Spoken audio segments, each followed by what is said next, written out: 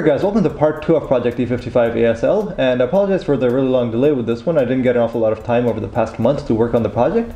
But anyways, there is going to be a lot more content coming up over the next few months because this video is going to be about making some custom billet aluminum parts in order to fit this clutch onto this engine. Well, this is the clutch meant for this transmission, which is from a 350Z, but I have to bolt it to an engine that is from a CLS55, so it's going to involve making some custom parts. And the next video is going to be about actually making the custom bell housing adapter, which is then going to complete the manual swap. And then right after that, I'm going to start work on the tube steel chassis and build the rest of the car from there. But yeah, anyways, for this video, let's just get right into how to bolt the clutch onto this engine.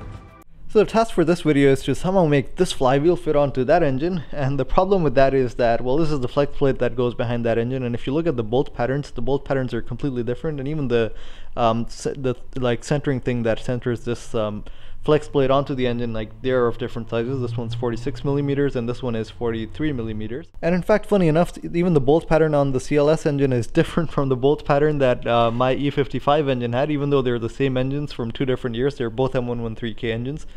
This one was from 04 and this one's from 06. They actually have two completely different bolt patterns, which is really bad for me because if it had this bolt pattern, it could have worked pretty easily, because this bolt pattern is actually pretty similar to the bolt pattern of this. Like, it has 8 bolts and all 8 bolts are 45 degrees apart. So what I could have done is that I could have offset this by 22.5 degrees and made like one adapter. This flywheel could have bolted to that adapter with like threads in the adapter, and then that adapter itself could have been bolted to the engine with holes that would have been offset, so like the holes would go in between these two holes. So that could have worked really well. But the problem with this CLS engine is that, like, the bolt pattern is pretty weird, so there's actually no way to make it work that way, because it also has 8 bolts, but the 8 bolts are arranged in a really weird pattern. So these two bolts are 45 degrees apart, but then these two bolts are 36 degrees apart, and then there's a large gap over here, and then, like, so I have no idea why they designed it like this, why they even changed the design from that bolt pattern to this one. But I've come up with a way to still make it work. So what I'll have to do is I'll have to make 2 different adapters. I'll have to make one adapter that is gonna have the same bolt pattern as this flywheel, so this flywheel will be able to bolt with this adapter, and then this adapter will have holes on the sides, using which it will bolt to another adapter, and this adapter will have the same weird bolt pattern as the CLS engine, so it will be able to bolt to that engine. I'm making these adapters out of aluminum, so this is the aluminum that I'm going to be using. You can either buy this in rectangles or you can buy it in circular shapes. Like, for this one, it makes a lot more sense obviously starting off with something circular because it's a circular shape that I'm making. So this one is, I believe, 6 inches in diameter, but I'm going to be cutting it down slightly because my final diameter is 124, and you'll have to cut it down because the way these come, they're not that accurately cut. Like, they're just cut with the bandsaw, at least the ones that I buy from my metal suppliers. So that's why I'll need to first make this a perfect cylindrical shape, and then actually turn it into the final shape I need. And I'll have to make 2 of these. This one is the one for the 350Z side, which is, this is the cross section of that side. That's a much bigger spacer, and then this one, there's a smaller spacer that is going to go on the E55 side. I know it probably looks all really confusing to you right now, but hopefully once it starts taking shape, this is going to make a bit more sense. For machining the aluminum, I'm using my mini milling machine, which I had to modify a little to actually use it for this. So I've actually added an aluminum block over here that moves the whole z-axis up a bit so it can actually machine bigger things. And I have a turntable attached over here, attached to this chuck from a lathe machine. So this is actually supposed to be used with a lathe machine, but I've made a custom part for it in the middle that is, like, that centers this thing to the turntable, and I've also welded these 2 threaded rods on the side to clamp it down to the turntable. For following the measurements from the design, the milling machine, any milling machine, will actually be labeled. This one is labeled in inches, so I will have to do a bit of conversion because all my measurements are in millimeters, and the finer measurements are over here. So this actually tells you, like, in thousands of inches, and this one is just in inches. And same with the turntable. The turntable also has degrees marked over here. So this is 160, this is 150, and then the finer measurements are marked over here. So by turning this, I actually turn the turntable, and that's how I can actually, like, machine round parts by turning the turntable and then cutting it at the same time. So it works pretty well for making circular shapes. It's not going to be as accurate as a lathe machine, but for something like this, it's definitely going to be accurate enough. So I first started off by cutting my aluminum piece into a perfect cylindrical shape. This one was the one for the 350Z side, so it was the bigger one. Here's what the part looks like after a bit of machining, after leveling the top surface and the bottom surface. The goal is that I have to make this side an exact replica of the 350Z side, so like the 350Z crankshaft coming out of the 350Z engines. Now I did measure some of the sizes from the engine I took this transmission from, so I roughly knew what the crankshaft would look like, and for the rest of the sizes I just measured them from the flywheel that I had. Since I was too lazy to machine the whole thing myself, I just used this motor that I had from the E55's panoramic sunroof, and I connected it to my turntable so it would turn the turntable itself and cut the part. This actually turned out to be a pretty good idea. Initially it did screw up because I had the settings wrong, like I was turning the turntable too fast, so it did mess up the part from the sides, but luckily the part that I screwed up on was the part that I had to cut anyways, so that's why it wasn't a problem. And once most of the material was removed, I got to removing this center part. This is for making that hole where the pilot bushing would go. So now you can slowly see the part taking shape. This thing is the thing that will center the flywheel to this adapter, and then this thing in the center, this is the pilot bearing, or the pilot bushing, and this thing centers the transmission input shaft to the crankshaft. I've put the pilot bearing in right now, and it's gotten stuck in there. Like usually you're supposed to hammer it in, but I was just putting it in to test fit it, but it's already stuck in there, so I'm just gonna have to hammer it the rest of the way down because it's supposed to go up around like this level, so I need to hammer it down like furthermore. But now the next step is to drill the holes where the flywheel bolts will go, and then also holes on the sides where this adapter will bolt to another adapter that will go on the E55 side. For drilling the holes where the flywheel bolts need to go, I made the initial points using a step drill just because a step drill doesn't move around. It gives you a pretty accurate location, like where you need to drill. And then yeah, I just used a regular drill bit to drill the rest of the holes. I'll talk a bit more about this when I was making the other adapter, about how I measured the bolt patterns. This one I was making in a bit of a rush, so that's why I didn't cover everything. After this, I flipped the part over and did a bit of machining on the other side. I had to make one of those things over here that will center this adapter to the other adapter, so everything is centered to the crankshaft. And here's what that side looked like after the machining was done. After that, I flipped the part over again and I made this groove on the side. This is just so that the bolts that go on the side, the head of those bolts need to be below the surface, so that when the flywheel gets bolted on, it doesn't hit the heads of those bolts. That's why I had to machine this groove, and also smaller grooves on the side.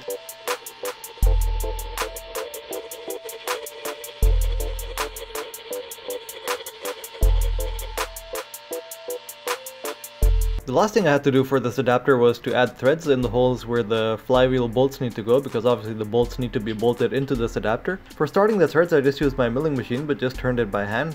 This is just to make sure that the threads go straight in and I don't accidentally cross thread the thing. And later I just threaded everything by hand.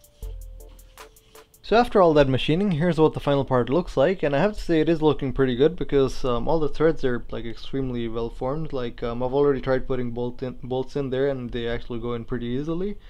Also the pilot bushing, I did push it in all the way and it does go in pretty firm, so it shouldn't come out hopefully.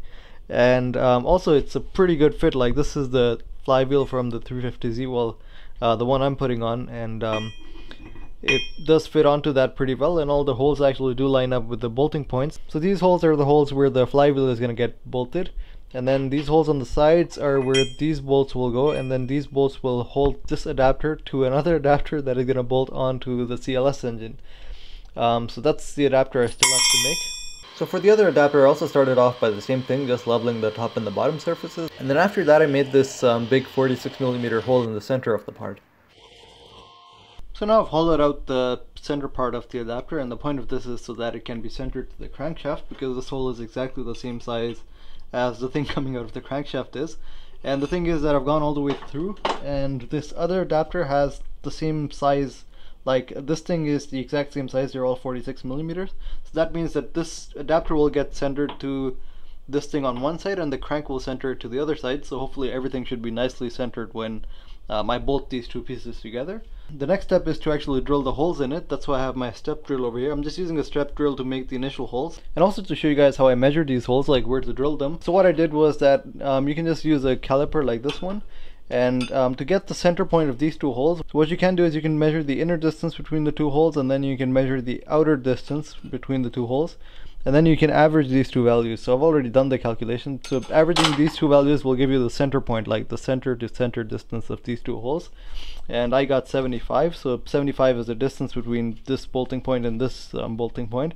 And but the thing is that you need some type of reference. So like either you can reference it from the center, like take your milling machine to the center part and then move like 75 divided by 2, whatever that is, millimeters towards the side, and that's where your hole will go.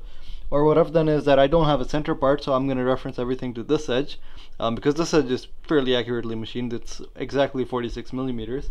So what I've done is I've done 75 minus 46, which is 29, divided by 2 because it's only for one side, which is 14.5. So what I'll do is that I'll find this edge, and then I'll move 14.5 millimeters away from that edge, and that's going to be the exact point where I have to drill my holes. And for the angles, I've already also measured out the angles. So the first hole would be at 0, then the second one would be at 45, third one would be at 81. The angles are pretty weird with this one because obviously the bolt pattern is really weird. That's why all the angles are weird. But I have the angles marked on my turntable, so all I have to do is I have to follow those angles and follow that distance from the center, and then I'll end up with the exact same bolt pattern as this adapter. So after that, it was just a matter of following the measurements and drilling the holes.